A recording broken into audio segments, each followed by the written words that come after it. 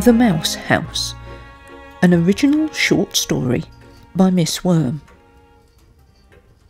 The story I shall tell you today is a personal one, for it involves a tale about my own home. As you may know, I live in England, down in a sleepy corner of Sussex, in a half-forgotten village. You'll forgive me, I trust, if I don't mention it by name. There are, after all, some rather odd people about. Not that I'm looking at anyone in particular. My home, Corkscrew Cottage, is some 2 miles distant from the village. Not far, you might think, in these modern times. But we do not embrace the modern here. Not in this part of the world. We still have a taste for things that more sophisticated people have long since abandoned. The name Corkscrew is recent, just a few hundred years, but the cottage is much older.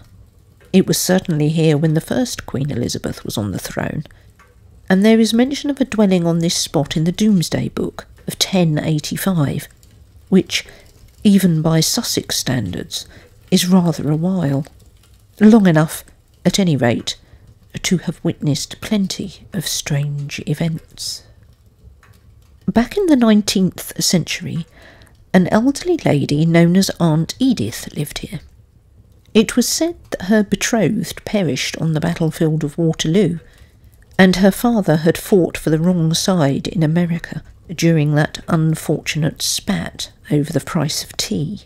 I shall leave it to your good judgment as to which side was the wrong side. With the coming of the railway, Aunt Edith found herself subjected to visits from a varied assortment of relatives, and one frost-bound snowy winter, her nephew Peter brought along a friend, and it is here that my tale really begins. The midwinter weather had grown unexpectedly fierce, as it often does in these parts, with the snow descending on the heath with such rapidity that it felt like a magician's trick, as if we had been convinced to look away whilst some sleight of hand magicked the country white. The track to the village had already disappeared beneath a thick wintry mantle, and it was therefore decided that Aunt Edith's guests should spend the night. Ah, the plot, as well as the snow, has thickened.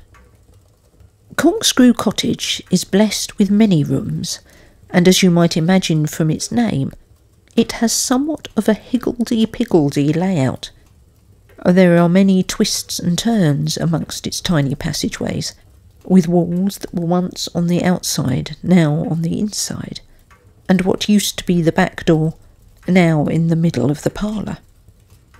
One particularly interesting room is found at the end of the cottage, just far enough away from the main part of the house to feel disconnected. This room is called the Mouse House. Now, the Mouse House is not, as you may have been supposing, overrun with vermin. Aunt Edith would never have allowed such a state of affairs. But it is so called because of its decoration. The oak beams have been carved with many mice over the centuries, and each new guardian of the cottage has added a mouse or two of their own. The telling of the tale informs us that Peter's friend, Richard, I believe his name was singularly unmoved by the bucolic charm of Corkscrew Cottage, and less than complimentary about Sussex in general. It is said, if you can imagine such a thing, that he preferred the so-called attractions of London. Of course, that may just be dramatic licence. Richard's complaints were long and dull. The Sussex snow was too cold, the Sussex wind too biting, and Sussex animals too riddled with fleas. In fact, he saw fit to declare himself a hater of all things small and furry. One can only imagine the impression this left on his hostess, for Aunt Edith, being a sensible woman, put more stock in the company of animals than she did people. Her favourite faithful companion was a magnificent black cat who had wandered in from the road one cold night some 10 years or so before. She named him, with that delicious sense of humour that old ladies often possess, Matthew Hopkins, Witchfinder General. The time came to retire for the night, and Richard took up his candle, making his reluctant way through the darkened hallway to his room. The feeble light fluttered in the draught, and its dancing beams seemed to make the mice move. Ugh! Our cosmopolitan city dweller shuddered and undressed hurriedly. He hoped that there were plenty of traps to kill the little beasts. Next morning at breakfast, Aunt Edith remarked upon his pale countenance. "Alas, I did not sleep well," he finally admitted, and he grimaced as he plucked a singular cat hair from his trousers. "I was plagued by monstrous dreams. The result, no doubt, of too much cheese before bed."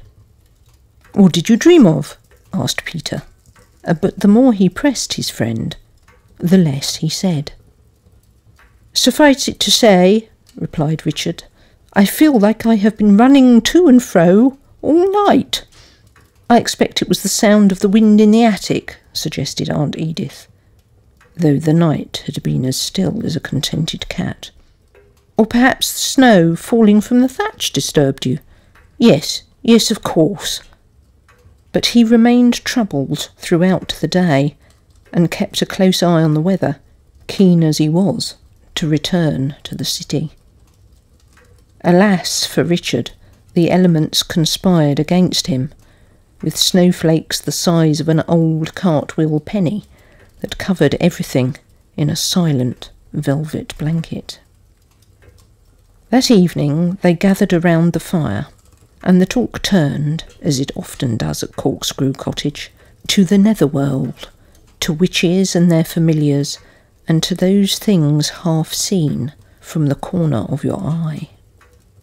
"Surely we are too enlightened in these modern times to believe such things," scoffed Peter, and he looked to his friend to lend support. But Richard stayed unnaturally quiet. Despite Richard's obvious tiredness, he seemed in no hurry for his bed. But eventually he departed, and Aunt Edith and her nephew watched the light from his candle gradually dim as he made his way to the mouse house. No sooner had he gone than Matthew Hopkins returned to the room and leapt onto Peter's lap. "Have you noticed," asked the elderly lady, "that Matthew does not like our guest?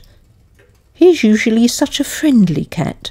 Perhaps he can sense that Richard does not like animals, cats in particular. I have even seen him shooting them from his dining room window." "Peter, how can you be friends with such a person?" Peter sighed and stroked the Witchfinder General's head. "I'm beginning to wonder that myself, Auntie, and I'm sure I saw him aim a kick at poor Kitty here." And such a statement, I'm sure you'll agree, sets Richard ripe for a glorious comeuppance. It was 3 o'clock when Aunt Edith was awoken by a terrible scream. With shaking fingers she lit her night candle and hastened into the passageway. There she met her nephew. "Oh, Peter," she cried, "it came from the mouse house. Do you suppose your friend has suffered some sort of night terror?" They stood for a moment and listened, unwilling to search for the source of that ghastly cry. But Corkscrew Cottage was silent, save for the tick of the long case clock in the hall. The floorboards creaked beneath their hesitant feet, and each door shrieked its unwillingness to open. So it was with some reluctance that they edged their way through the darkness, with nothing but their shadows for company. "Richard, are you ill?" The door to the mouse house refused to budge as Peter rattled the handle. It took all his strength to break open the door, for it had been locked securely from the inside. The bed was in frenzied disarray. The white snow-like sheets were scrunched into a chaotic muddle, and they hung like icicles from the empty bed. The blankets had been kicked away, and Richard's clothes lay in shredded tatters on the floor. But of Richard himself there was no sign. "Where can he be?" Peter ran to the window and flung open the curtains. The snow, almost as high as the sill, was crisp and untouched. Aunt Edith had nailed the window shut against the draughts. There was a sudden movement in the corner, and Peter grabbed the fireside poker, ready to strike whatever was lurking there. But it was only Matthew Hopkins, Witchfinder General. He was watching something closely. His amber eyes glinted in the candlelight, and his great black paw patted at the skirting board. It was just a carved mouse, but it was a mouse that Aunt Edith couldn't remember seeing before.